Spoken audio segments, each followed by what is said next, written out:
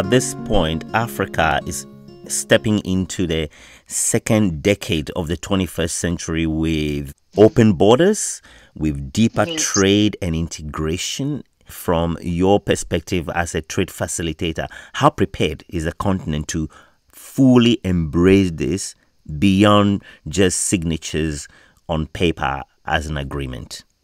Maybe I can just speak for Kenya. I think Kenya is very prepared. I think we are one of the few countries who have not only signed the Continental Free Trade Agreement, we have also ratified it. In addition to that, we are also a signatory of the WTO Trade Facilitation Agreement.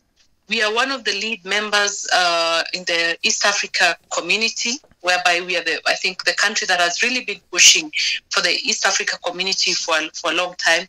We are very active members of COMESA, and we are pushing for the tripartite.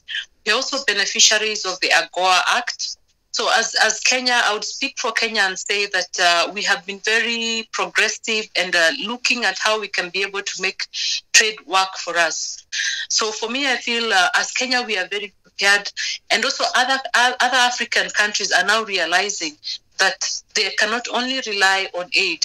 They now need to move forward and build their countries. And their countries cannot be built on aid. It can only be built by ensuring there is increased trade coming their way. And this can only be done if they are able to make their country more competitive.